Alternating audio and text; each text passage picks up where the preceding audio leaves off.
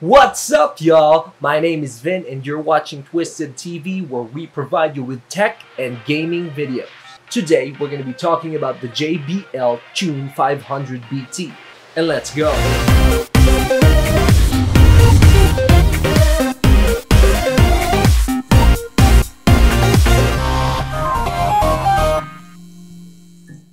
JBL by Harman is a pure bass and zero cables.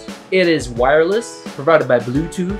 It has a pure bass sound, hands-free call, multi-point connection, pwede mo ikabit sa laptop, pwede mo ikabit sa PC, lightweight din siya, at foldable siya. 5 minutes of charging is equivalent to 1 hour of music. And overall battery life is 16 hours. So eto no guys, check na natin kung anong meron sa headset na to. Unang-una, yung build quality. Ang build quality niya is made with plastic, matte plastic, hindi siya shiny. Sa kamay, parang mahina quality siya, pero hindi eh. Stretchable siya. Pwede dito ang may malaking ulo. Magkakasya to sa'yo. Pag-usapan naman natin yung foam niya. Yung foam niya is covered with a type of leather na hindi ko alam kung anong klaseng leather.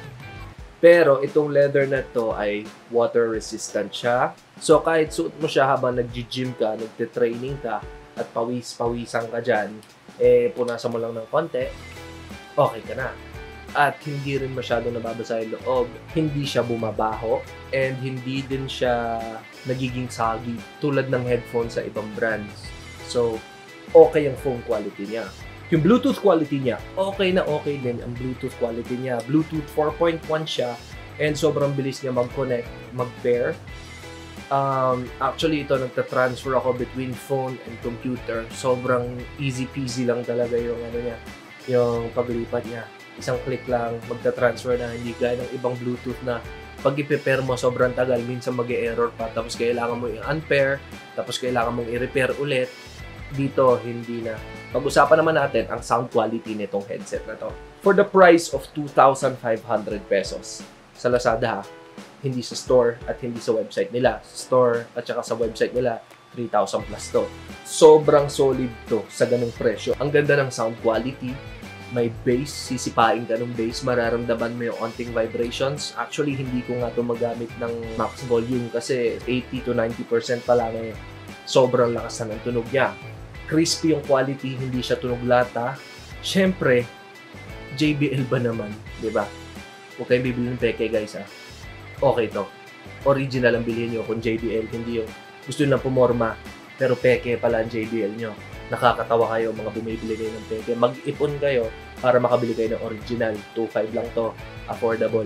Hindi kayo magsisisi na binili nyo itong headset na to. Pag na-connect sa PC, pag nag-game ka, walang delay whatsoever. Okay, so price to performance, madami siyang competitors eh, na same price, around 2,500, 3,000. Pero para sa akin, okay to kasi minimalist siya. Tingnan nyo guys. Pag suot ko, parang hindi siya nagmumura. Maliit lang siya. Hindi siya kagaya ng mga malalaking headset na akala mo alien yung may suot, diba?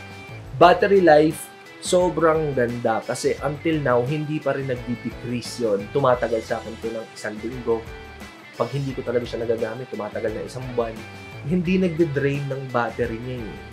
Ang ganda ng battery niya kasi pag patay siya, patay talaga siya. Hindi siya kumakain ng kahit anong power. Gamit ko na to for a year. And until now, wala siyang cracks. So, meron siyang buttons na volume, play, pair. Pwede siyang gamitin sa calls kasi may mic siya.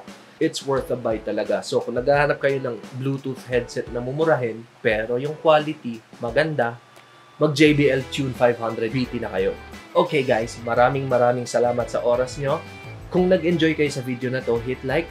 At kung gusto nyo suportahan ang channel na ito, hit subscribe. Pwede nyo rin i-click yung bell icon dyan sa gilid para ma-notify kayo kapag nag-upload kami ng mga bagong videos. Stay twisted everyone!